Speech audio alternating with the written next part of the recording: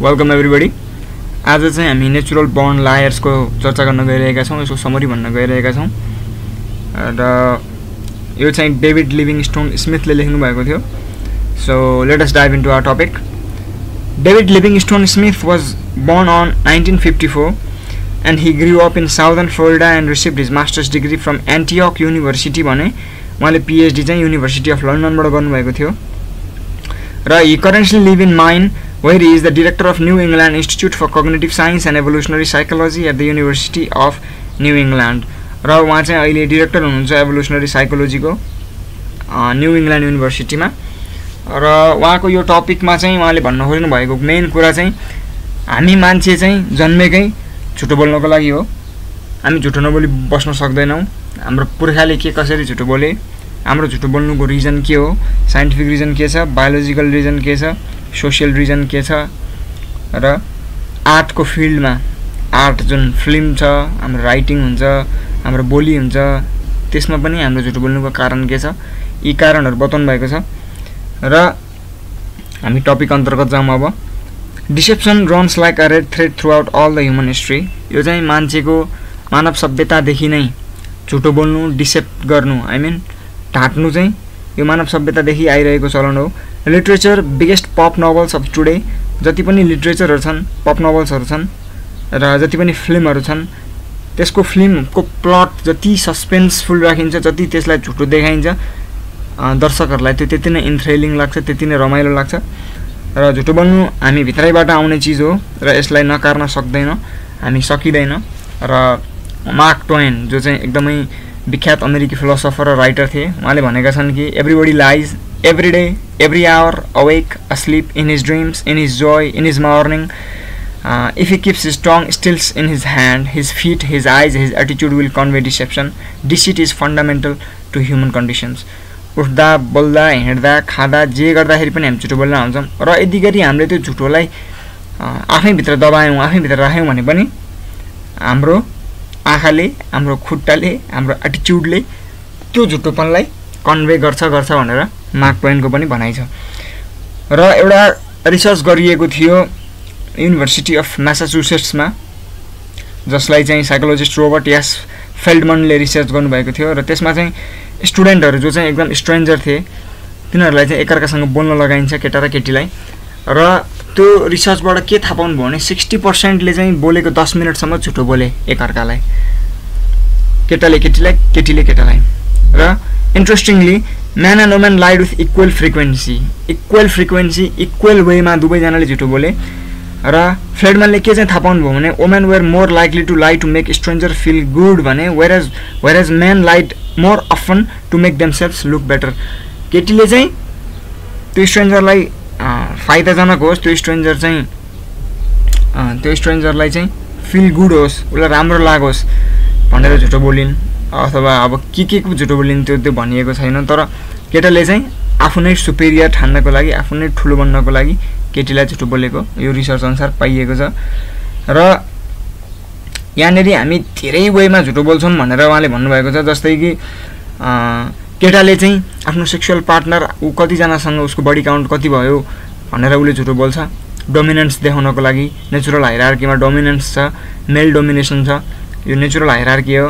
र वुमेनले चाहिँ मेरो यतिजना पार्टनर थिए भनेर झुटो बोल्छिन् र मैले चाहिँ लभ एक्सपिरियन्सलाई त्यति ठुलो वेमा लिएको छैन जसरी केटाले लियो अथवा तिमीले लियो भनेर केटीले चाहिँ केटालाई झुटो बोल्छ।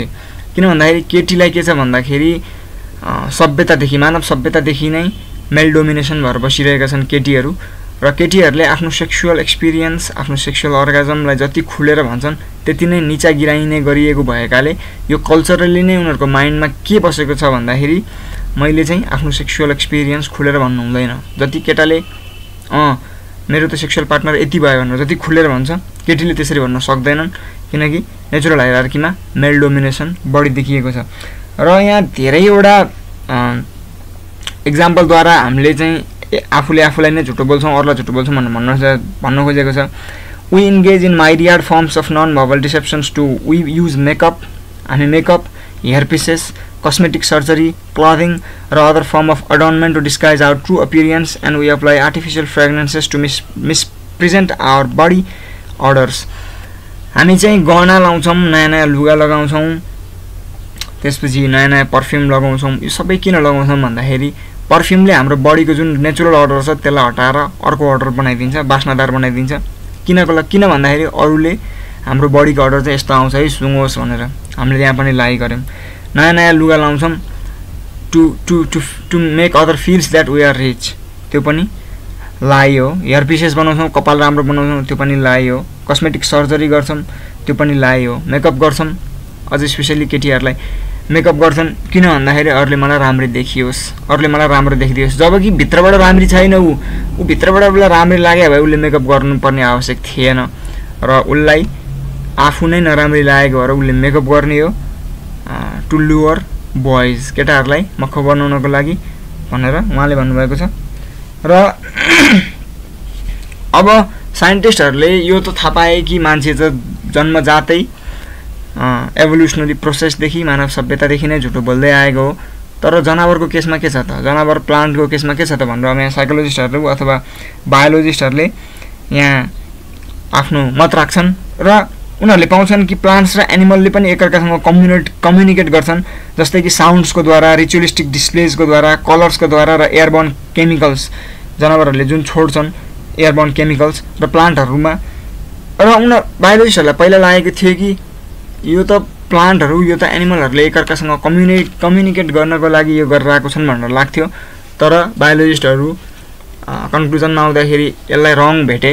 उनीहरू अचम्म परे कि प्लान्टहरू, एनिमलहरूले सबै इनएकुरेट मेसेजहरू पठाएका हुँदो रहेछन्, इनएकुरेट इन्फर्मेसन्सहरू पठाएका हुँदो रहेछन्। र एउटा एक्जाम्पल छ द मिरर अर्किड भन्ने, अर्किड बिरुवा थाहा होला हजुरहरूलाई। मिरर अर्किड बिरुवाले चाहिँ एउटा एकदमै राम्रो फुल जुन चाहिँ ब्लू ब्लजम्स भनेको हो, एकदम निलो कलरको एकदम राम्रो फुल चाहिँ डिस्प्ले गर्छ। र त्यो साथसाथै फेरोमोन्स भन्ने एउटा केमिकल आफै बनाउँछ। हेर्नुहोस् है कति अचम्म छ। फेरोमोन्स भन्ने केमिकल जुन चाहिँ फिमेल वास्प भनेको भमौरा जुन मौरीभन्दा ठुलो हुन्छ नि हो त्यो हो। र फेरोमोन्स भन्ने जुन यो केमिकल यो चाहिँ जब मेटिङ गर्ने बेला हुन्छ, जब सेक्सुअल इन्टरकोर्स गर्ने बेला हुन्छ, बच्चा पाउने बेला हुन्छ, त्यो बेलामा चाहिँ फिमेल वास्पले आफ्नो बडीबाट निकालेर मेल वास्पलाई एउटा निमन्त्रणा गर्छन्, ल आऊ मेट गरौँ, हामी मेटिङ गरौँ भनेर। र त्यो चाहिँ अब यो मिरर अर्किडले आफै निकालिरहेको हुन्छ त्यो फुलको द्वारा। त्यो जुन ब्लू ब्लजम्स भनेको छ त्यो फुलमा उसले आफै निकालिरहेको हुन्छ र यो देख्दा यति आकर्षक हुन्छ कि वास्प्सहरू त्यहाँ गएर झुम्मिन्छन्, मेल वास्पहरू झुम्मिन्छन्।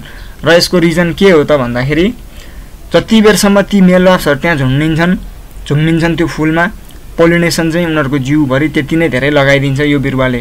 उसको खुट्टामा, उसको बडीमा पोलिनेसन ग्रेन्सहरू जति पनि छ जुन चाहिँ अब त्यो वास्प अब त्यहाँबाट उडेर गएपछि त्यो पोलिनेसन अन्त ठाउँमा खस्छ र उसको रिप्रोडक्सन हुन्छ, फेरि त्यो माटोमा अर्को अर्किड जन्मिन्छ।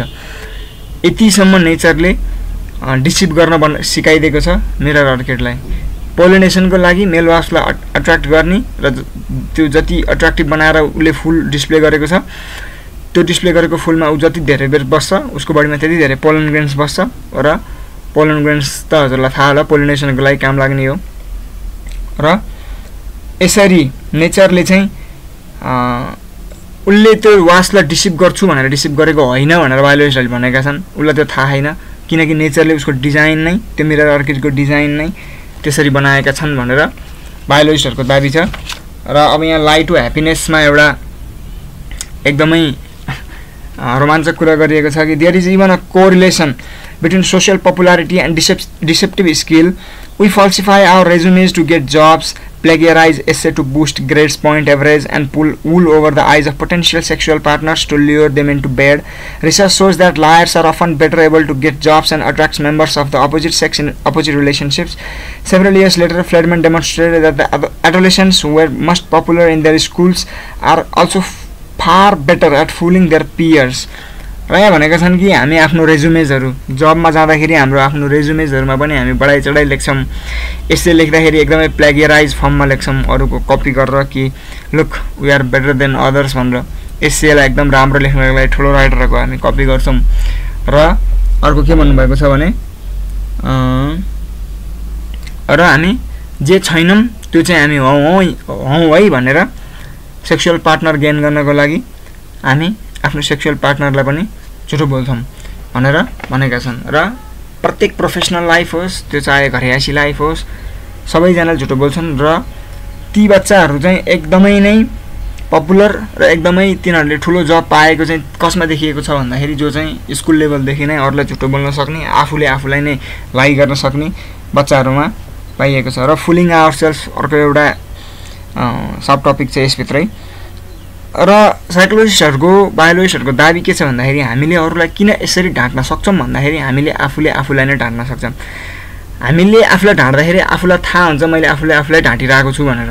हजुरहरूलाई पनि यसो सोच्नुहोस् त, जब आफूले आफूलाई ढाँटिन्छ अरूलाई ढाँट्न त के गाह्रो पर्यो।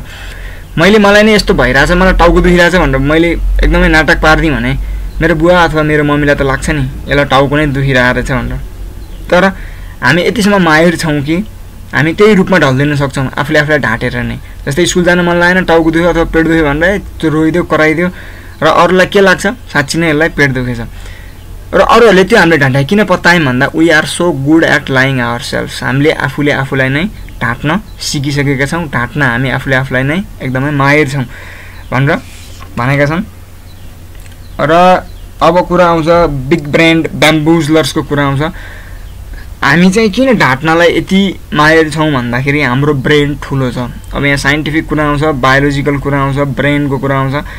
हाम्रो नियोकर्टेक्स जुन चाहिँ हाम्रो थिङ्किङ क्यापासिटी, थिङ्किङ ऱ्यासनलाइजिङ ब्रेनको पार्ट छ, नियोकर्टेक्स चाहिँ अरू एनिमलको बडीको तुलना र उनीहरूको ब्रेनको तुलना गर्ने हो भने मान्छेको ब्रेन, एप्सहरूको ब्रेन, मङ्किजहरूको ब्रेन एकदमै ठुलो छ। हात्तीको बडीको कम्पेरिजनमा उसको ब्रेन एकदमै सानो छ भने ह्युमनको कम्पेरिजनमा हाम्रो ब्रेन एकदमै ठुलो छ। र नियोकर्टिकल एरिया यानि कि नियोकर्टेक्स यो चाहिँ एकदमै ठुलो भएका कारणले गर्दाखेरि पनि हामी चाहिँ ढाँट्नको लागि एकदमै नै माहिर छौँ, एकदमै नै सिपालु छौँ। र human brain size of course आउटरङ्क्स all other on the body size chart. मैले अघि नै पनि भने हाम्रो ब्रेन अरू जनावरको तुलनामा एकदमै ठुलो छ बडी कम्पेरिजनको साइजमा।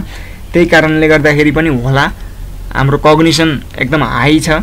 कग्निसन हाई भएको कारणले गर्दाखेरि हाम्रो सोच्न सक्ने क्षमता धेरै छ र सोच्न सक्ने क्षमता धेरै भएका कारणले गर्दाखेरि हामी ढाँट्न सक्ने क्षमता पनि धेरै राख्छौँ भनेर भनिएको छ। र सल्भिङ द पिनोकियो प्रब्लम्समा चाहिँ यहाँ भनिएको छ कि हामी इन्फर्मेसन किन फिल्टर गर्छौँ त। जति पनि इन्फर्मेसन हाम्रो सेन्सद्वारा हाम्रो ब्रेनमा आउँछ त्यसलाई फिल्टर गर्नुपर्ने रिजन के छ त। किन भन्दाखेरि जति पनि सेन्सेसहरू छ त्यसलाई एउटा प्रोसेसरको रूपमा लिएको छ र हाम्रो कन्सियसनेस, हाम्रो चेतना छ, हाम्रो ब्रेन छ, यसलाई चाहिँ एउटा मोनिटरको रूपमा लिएको छ।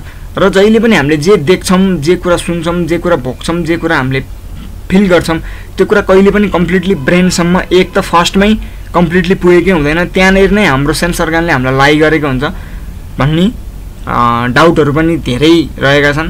हाम्रो सेन्स अर्गानले नै हाम्रो ब्रेनसम्म जब इन्फर्मेसन पुग्छ तब नै त्यो इन्फर्मेसन धमिलिएर पुगिसकेको हुन्छ भन्ने अर्को एउटा पाटो छ। र यहाँ फेरि मार्क ट्वेनको अर्को पनि कोट छ। मार्क ट्वेनले हामीलाई के भनेका छन् त भने when a person cannot deceive himself, जब उसले आफूलाई नै ढाँट्न सक्दैन, अरूलाई ढाँट्न सक्दैन, तब the chances are against his being able to deceive other people. Self-deception is advantageous because it helps us to lie to others more convincingly. Concealing the truth from ourselves conceals it from others. जब हामी truth आफूबाट नै फुत्काउन खोज्दैनौँ भने त्यो truth अरूलाई हामीले झुट बोल्दाखेरि पनि अरूलाई त्यो ट्रुथ नै लाग्छ। मैले अहिले पेट दुखेको इक्जाम्पल दिएको थिएँ, तर अब यहाँनिर काउन्टर आर्गुमेन्ट्सहरू पनि छ र काउन्टर आर्गुमेन्ट्समा सिग्मन्ड फ्रॉइडले के भनेका छन् भने no mortar can keep a secret. जति पनि नाशवान चिजहरू छन्, जो पनि भोलि मर्नेवाला चिजहरू छन्, आई मिन मोर्टल्स भनेको मर्ने चिजहरू, नाशवान चिजहरू, केहीले पनि सिक्रेट किप गर्न सक्दैन। If his lips are silent, he chatters with his fingertips. Betrayal oozes out of him at every pores. In an effort to quell our rising anxiety, we may automatically raise the pitch of our voice, blush, break into the most proverbial cold sweat, scratch our nose, or make small movements with our feet as though barely squelching an impulse to flee.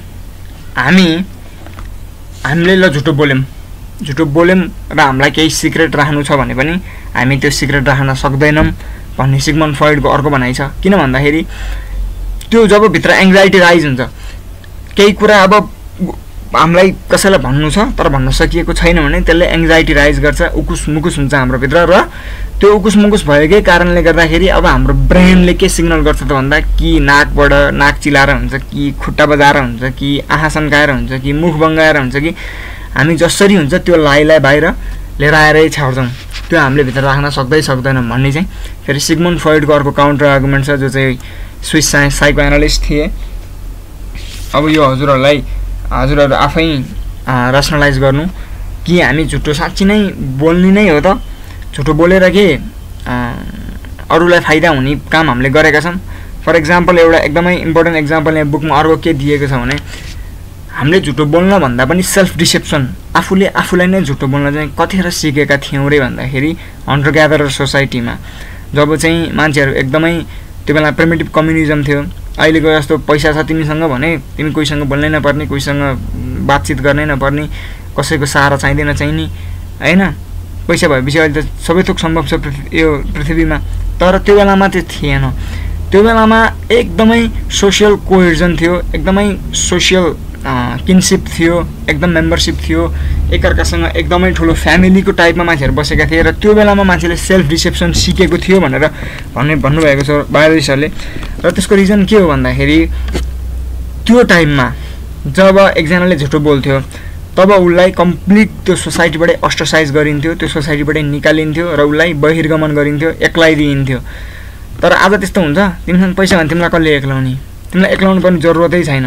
तर त्यो टाइममा थियो, किनभने त्यो टाइममा मान्छेहरूको language develop भइसकेको थिएन। त्यो टाइममा मान्छेहरू अहिले जसरी जुन सुविधा अनुसार बसिरहेका छन्, जुन यो हिसाबको ब्रेन डेभलप भएको छ त्यो हिसाबमा थिएन। जस्तै कि यहाँ इक्जाम्पल थियो, जस्तै एउटा मृग शिकार गर्ने ठाउँ छ, त्यो मृग शिकार गर्ने ठाउँमा चाहिँ हाइनाहरू आउन थाले। मानौँ हाइना भनेको थाहा नि, हुँडार भन्छ नेपालीमा, जुन चाहिँ एकदम डरलाग्दो जनावर हो, कार्निभोर हो। र त्यो जनावरहरू आउन थाले र एकजनाले थाहा पायो कि त्यहाँ अब शिकार गर्न जानु एकदमै घातक छ, त्यहाँ त अब हाइनाहरू आउन थाले। पहिला मृग मात्रै थिए, इजिली गएर शिकार गरेर मृग मारेर लिएर आउँथे, केही हुँदैन थियो। अब हाइनाहरू आउन थाले अथवा इक्जाम्पलले पनि सिंह आउन थाले भने अब त्यहाँ जान त घातक भयो, सिंहले मार्ने भयो।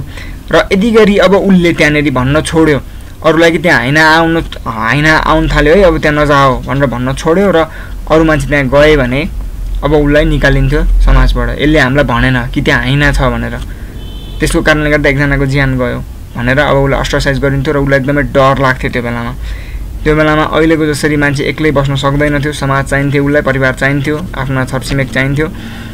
र त्यहाँदेखि नै मान्छेले सेल्फ डिसेप्सन सिकेको होला भन्ने चाहिँ अनुमान छ, किनकि सेल्फ डिसेप्सन त्यतिखेर नसिकेको भए हाम्रो एन्सेस्टर्स एग्रिकल्चरल एजमा आउँदैन थियो, एग्रिकल्चरल एजमा नभए आजको यो मोडर्न एजमा पनि आइपुग्दैन थियो भन्ने प्रेडिक्सन छ।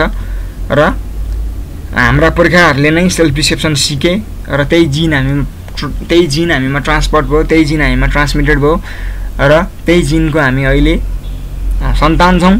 र हामी नमरुन्जेलसम्म हामी ढाँट्न सक्दैनौँ, हामी झुट ढाँट्न सक्दैनौँ, मतलब हामी ढाँट्न लुकाएर बस्न सक्दैनौँ, हामी कुनै पनि सिक्रेट राख्न सक्दैनौँ, हामी ढाँट्छौँ आफ्नो बेनिफिटको लागि, समाजको बेनिफिटको लागि।